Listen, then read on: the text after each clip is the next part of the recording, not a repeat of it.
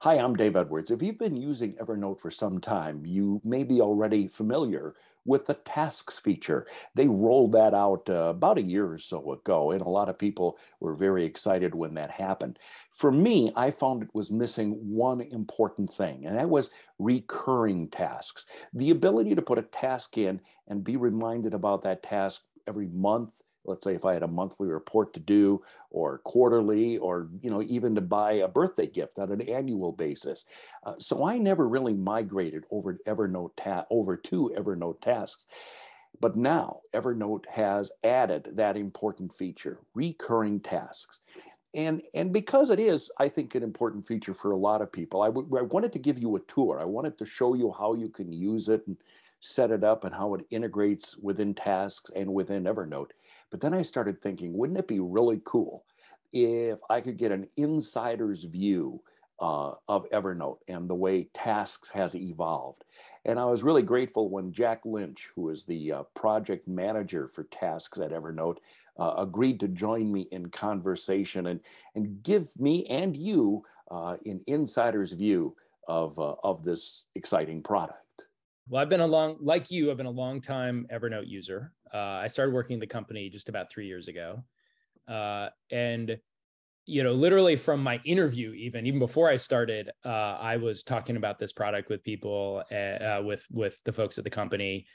And that excitement has only increased since I've been here and had a chance to see it come to life. It's been a great adventure, and I'm excited where we are today, but we've still got a long, long way to go. But I think as this evolves, it's going to turn into something pretty special. So I think that, when Evernote first started, and if there was an early criticism of Evernote, it was, I've heard a lot of people say, a dumping ground of a lot of notes and articles that you probably never find again. And Yeah. a lot of people started using Evernote, but never thought about it as more than just a parking place. But tasks kind of took Evernote really in a very significantly new direction. Yes, and it's I think we see it as actually fulfilling the mission, fulfilling the promise, which has always been to remember everything, accomplish anything, not just remember everything, but also accomplish anything. And so this is a big step toward the accomplish anything part of that equation. Yeah. I imagine, though, there were significant challenges because really Evernote was not built for this kind of function. So did you have to create something and layer it on top? Well, that was a big debate in the early days, actually, because there are so many other great task management apps in the marketplace, so many other great calendar apps in the marketplace. We're coming in as the new guys here. How do we make an impact? How do we help people when there's so many other folks trying to do the same thing? And I think philosophically early on, we decided that we wanted this to be very Evernote-y, to really leverage our strengths, leverage what we are good at, and have that flow into a task product so that the combination of, Evernote notes and Evernote tasks is sort of like a multiplicative benefit for our users. So, and I can go into a lot more specifics about how that flowed into the product, but that was philosophically the big decision we made early on. Well, and I want to get into the features of tasks, but I'm really fascinated by this because I like the idea that tasks is just knitted into Evernote. Yeah. And in fact, really my question is, I found it so interesting that, for example, now Calendar, the integration with Calendar and the Google Calendar is different. I mean, that's kind of like you've got to use Google Calendar to be able to integrate that in, whereas tasks was something that was just built right into the system. Was there a reason for that? We just saw a great opportunity, Dave, to build something special. I think tasks. So starting back, we knew this was a huge user need. Okay. Users have been asking us for some kind of specialized feature for this, related to task management for years. It was actually literally the number one way that people used Evernote, believe it or not. Like half of Evernote users were already using Evernote for task management, using the checkbox feature or what have you.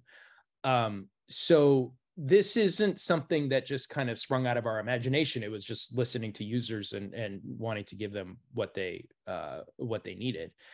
I think when we started envisioning what this could be, and we looked at, well, here's the way they're using it today, using checkboxes and whatnot.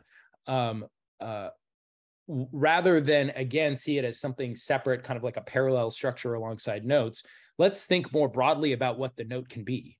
So rather than a note be sort of like a dry list of bullet points or whatever, can it be sort of like a canvas on which you can paint a bigger picture of your life, not just the things you're trying to remember, but the things you have to do? And so when you think of the note as this sort of broader thing, you can put all kinds of cool stuff into it, including the stuff you have to get done today. And very early on, it clicked for us that this idea of kind of like mixing in your tasks with your non-task content would be super powerful. And again, something that the many other great task apps on the market don't have, and something that we could do that's super Evernote-y. So that was a big part of the vision from the beginning. Yeah.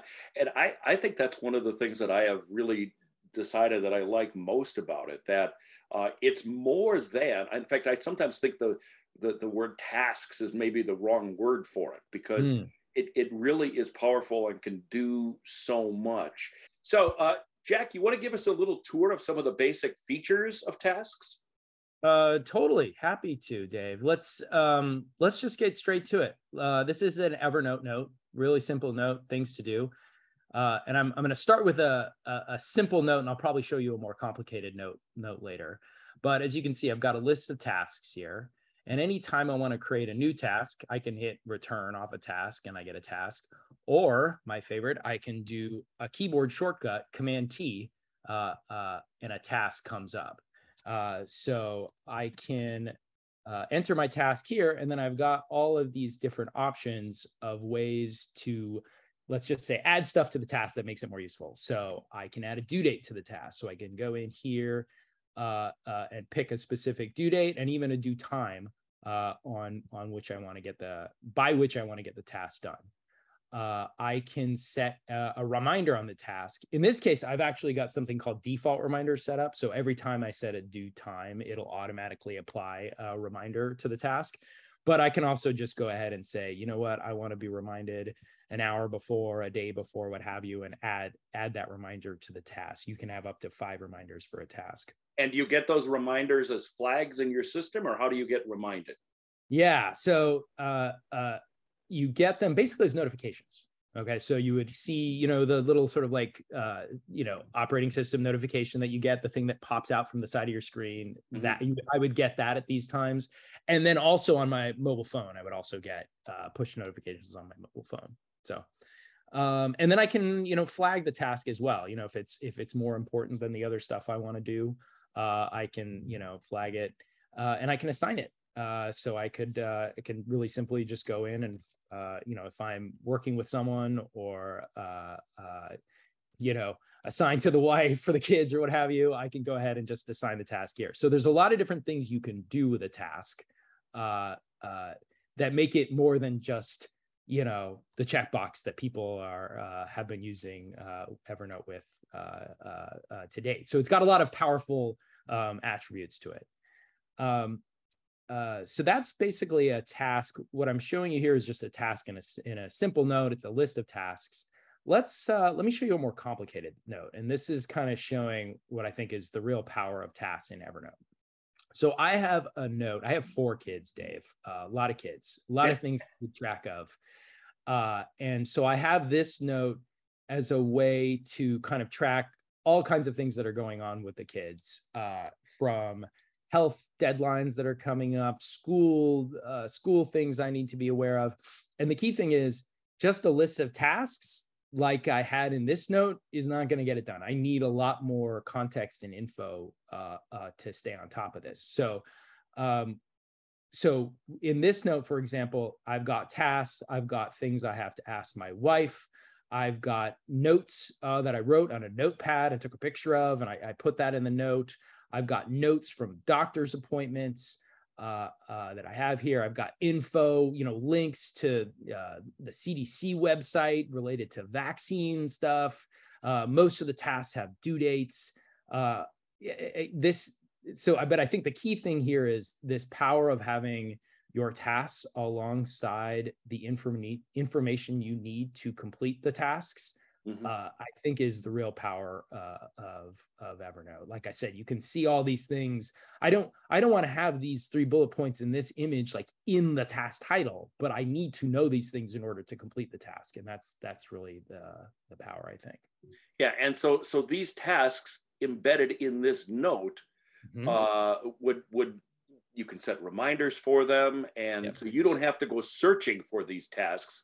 They will come to you at the appropriate time. Yes, the notification helps you with that for sure. But the other thing I would say is the note acts not just as a place to include stuff you need to know to complete the task. It also just acts as an organizing device. And so once you start using a note as an organizing construct, now you're tapping into all of the super powerful IA of Evernote, whether it's, notebooks, stacks, spaces, save searches, tags, filters, all of that. Now you can kind of like apply to your task management as well. We didn't have to build up all that infrastructure to support a way for you to organize from scratch, because we're just tapping into an existing system. So if you want to see like all of your tasks in one place, how do you do that? Yeah, so there's we've got this entry in the left nav here, tasks. When you click on that, it does exactly what you just said. It pulls all of your tasks together from all of your notes into one place where you can look at them, and they're organized, as you can see, by note. So like I said, the note becomes that kind of container. And so like you saw that note that I showed you of the things to do, that simple list, all of the tasks that were in that note are also right here. And if I want to go back to that note, I can just click here and it pulls up the note. Can you add a task that's not part of a note? Short answer, no. Okay. If you add a task, so one thing you can quickly do, Dave, is you can, if you're just on the fly, just trying to capture something, you can just go to the green button, the main green button, and just click add task. And we have what's called a default task note set up here. So this would be the parent note of this task I just created. And think of it as just like a catching ground for any new task you create. So every task is in a note, but we have one note that's set up to catch anything you kind of set up.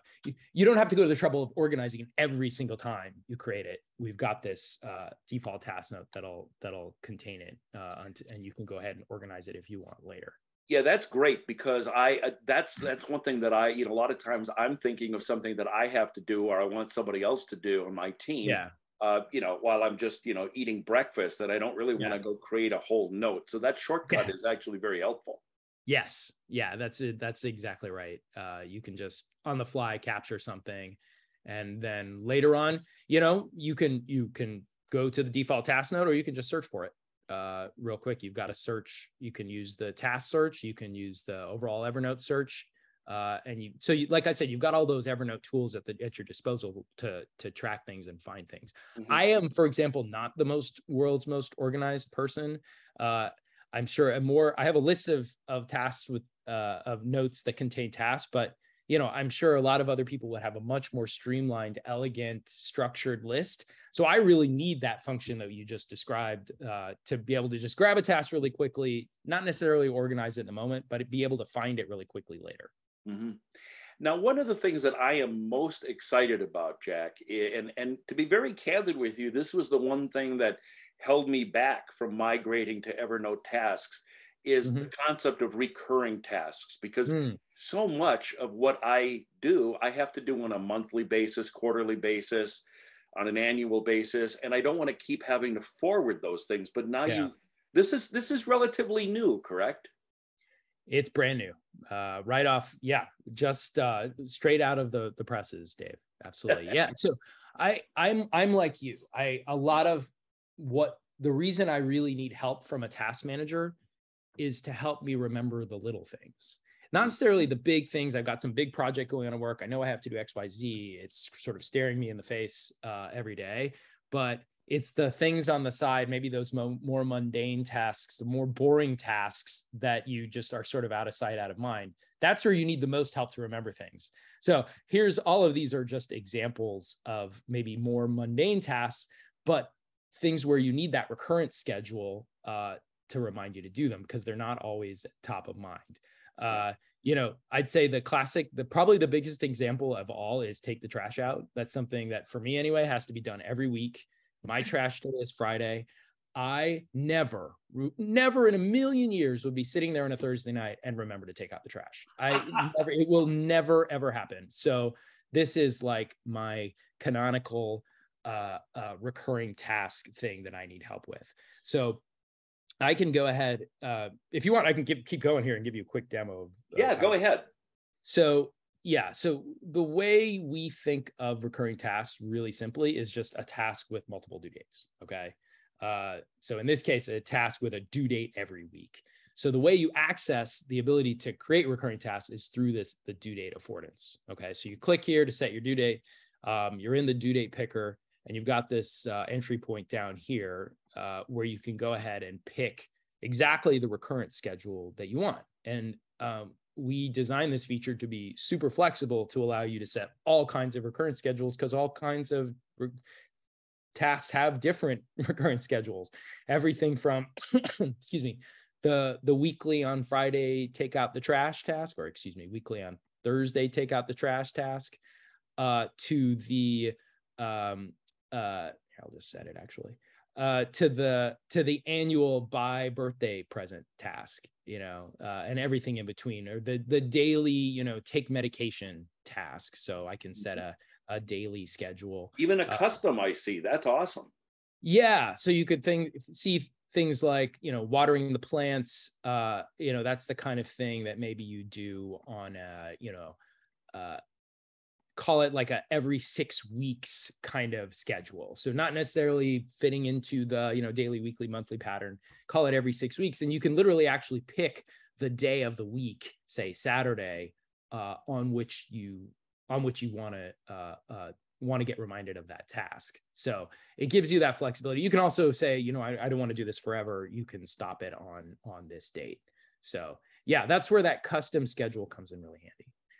Man, I'll tell you, when this rolled out, you absolutely made my day because this has been such an important feature, and I really do think it's going to allow more people like me to migrate from whatever task system we have into our home base of Evernote. Is there any other like super cool feature that you're really excited about that might get lost in the shuffle of rolling out tasks and the recurring tasks? I don't think anything's I think this is just gonna shine a light on the whole feature. I don't know if it'll overshine anything, but I think the way we organize everything, pull everything together for you in the task drawer here is very powerful. And it gives you a lot of different ways to see your tasks. If you're a person who really likes to put due dates on tasks, you've got you can see your tasks organized by due date into different, categories and buckets. If you are a person who just likes to use notes, you can use the notes as the container. If you've got a lot of people that you're working with that you have to assign things to, and they're assigning things to you, you can see things organized that way. And then when you are in the task kingdom, you can move things around, right? So you could take medication and move it to the bottom of the list. You could take it and move it to, another note if you want. You get all the flexibility of dragging and dropping things to any place you want. So you can use this task drawer, this task kingdom, as kind of a really slick organizing device if you want to. You can filter things by, I just want to see things that are due in the next 14 days. I want to just see things that were created by Dave. All of those different options to give you a lot of flexibility to organize your tasks and then see them different ways once you've organized them. So that's the only other thing I would make sure that people know about. That's really great.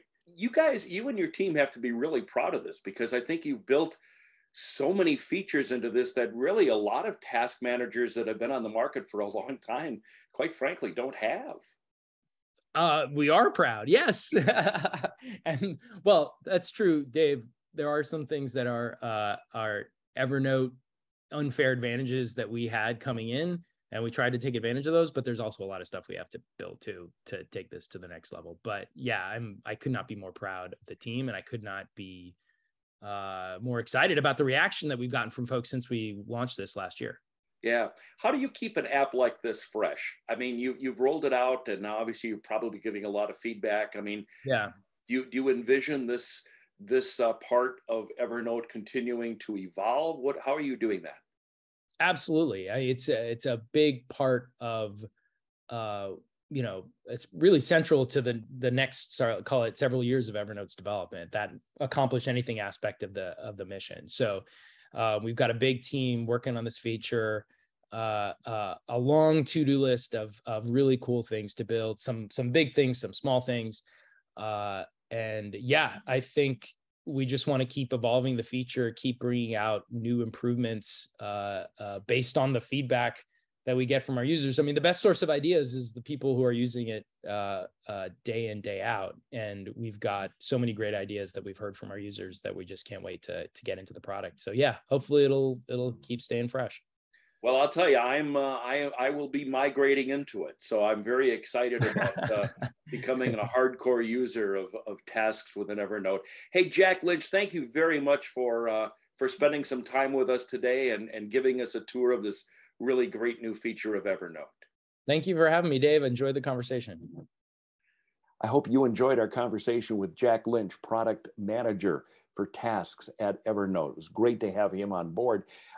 Great way to get an insider's thought process of the way a product like this gets created and rolled out. And I hope to do more of these conversations in the future. So if you like this kind of stuff, why don't you subscribe below and hit the like button? It gives me added encouragement to do more of these, and then you won't miss any of our Evernote tips and tricks segments. By the way, I do publish a free email newsletter on productivity, leadership, and management issues. I'd love to send it to you. All you need to do is go to my website, daveedwardsmedia.com, click on the contact button, and I'll be very happy to get you all signed up. More Evernote tips and tricks coming up very, very soon.